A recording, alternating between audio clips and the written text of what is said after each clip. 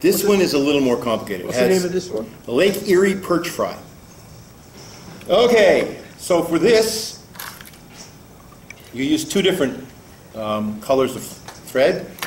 You start with something white or clearish kind of thing. This is that Club thread? club thread. Yes, thank you. The club thread. I find this stuff extremely slippery, so make sure you have it on. For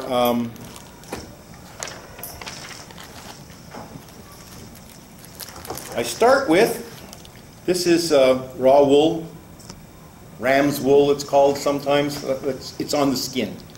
I find this is better in some applications than using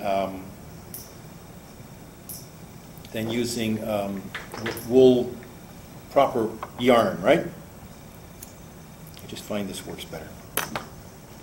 You want to just take a little tuft of this,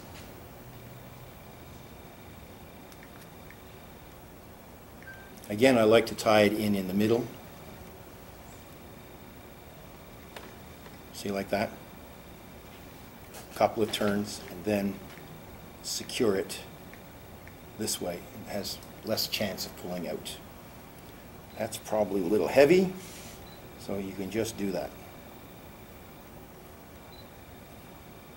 So you get it where you want it.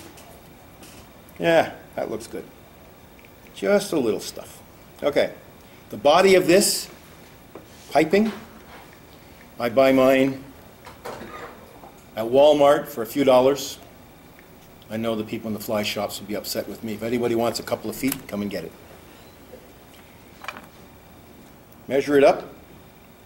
You don't want it too long, because if it's too long, it's a real nuisance to tie it in place. Slide it over like this. Get your thread right to the back.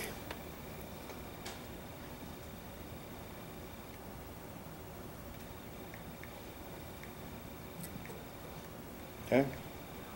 You want to just sort of mush it on there a little bit, just so it veils a little bit of the tail.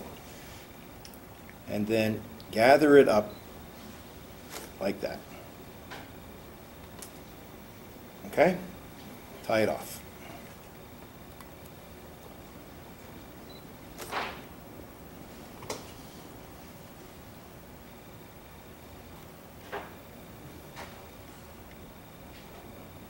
You can yank on this stuff, it's not going anywhere. Okay, cut that off, and we're finished with this color. We now switch to olive. Push this back a little bit, get your thread started.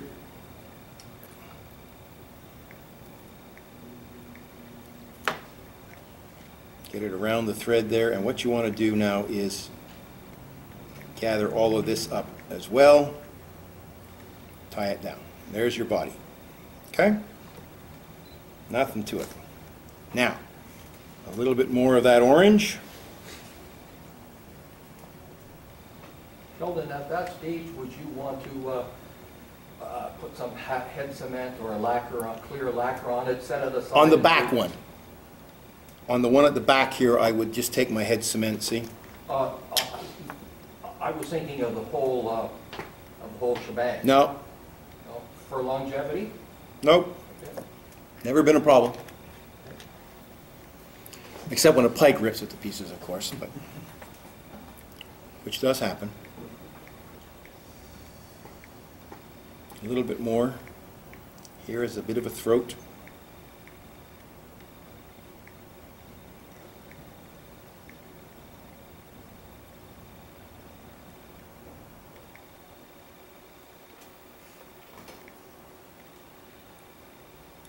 Okay, so now, this is supposed to be a perch fry. They have those little orange bits, right? So there we go. Just tie everything down, make sure everything's nice and neat. Now comes the magic. Take some crystal flash.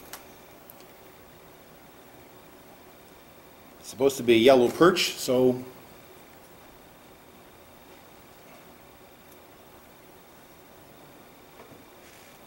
lost a strand there. Okay, here we go. Like that. 2, 3. Wrap it forward a few turns. Take this now. Grab it all together. And secure it on top like that. Okay? And then work on the head again at this point. You want to build this up so that it completely covers all of that. Like that. And then you want to take your scissors and go for length. And what I want to do is I don't want it to be much more than where the tail ends. And I'll try and cut it back at a bit of an angle like that. A few strands at a time. I don't want it to be too square. Okay? There we are. And then this is peacock crystal flash.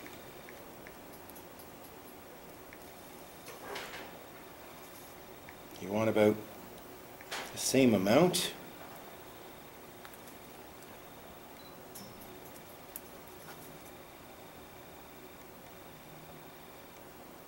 Right up on top there.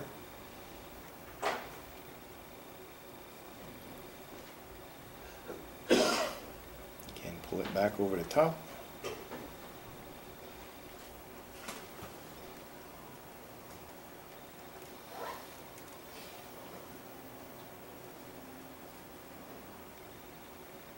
Again,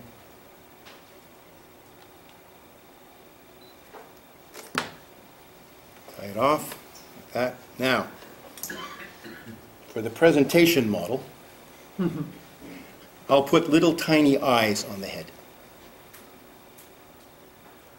To do that, what you want to do is first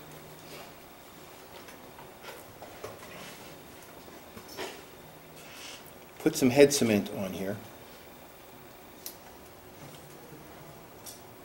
Let it dry thoroughly. Then stick the eyes on, and then cover it with something like this AV stuff here, UV stuff, and cure it, and you'll bulletproof. There you go. This has proven to be, as I said, a really effective pattern. It has caught fish. Even I have been embarrassed.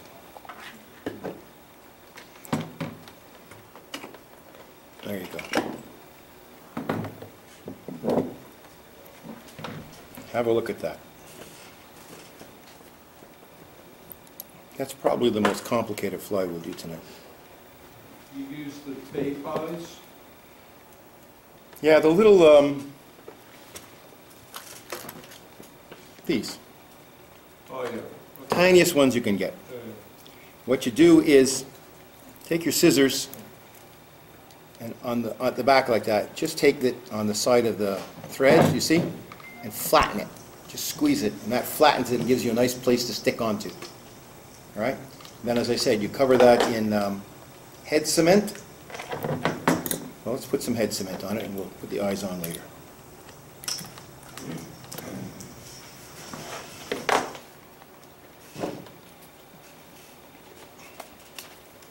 We'll do that after one of the other flies.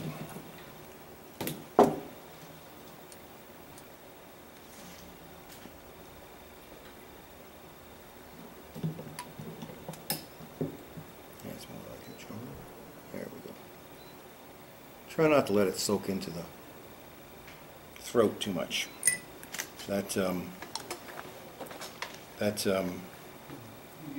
Wool will just suck it up. So. Sorry, say again? You use that on a sinking tip line? On a full sinking line, usually a type 3 full sinking line with 2 or 3 flies on the leader. Okay. This will be the first dropper up from the. I don't generally put this one as the point fly. It'll be one of the droppers, usually the first one. Then above it, I might put something smaller. But I don't know. It's really not that big a pattern. I find that at this time of year, June, when the bass season opens, the bait fish and whatnot are small. They get bigger as the season goes on. And you watch the people down there with their casting plugs and stuff, and they're casting lures and whatnot that you would cast at the end of the season. And they're not catching anything. Or they catch an occasional fish. I was there, not last year, the year before. This year it was really windy. We got blown off early, but the year before, it was beautiful days. And I'm out there, and there's a bunch of boats out there, and I'm kicking around in my pontoon boat, and there's these two guys and a young fella in a boat, and the kid says to his father, "Hey, Dad, he's using a fly rod. He's got another one. Hey, Dad, he's got another one. Hey, Dad, he's got it." Don't you love it? Just loved it. Just absolutely ate it up. I loved it. It was, even I was embarrassed for a little while. Anyway.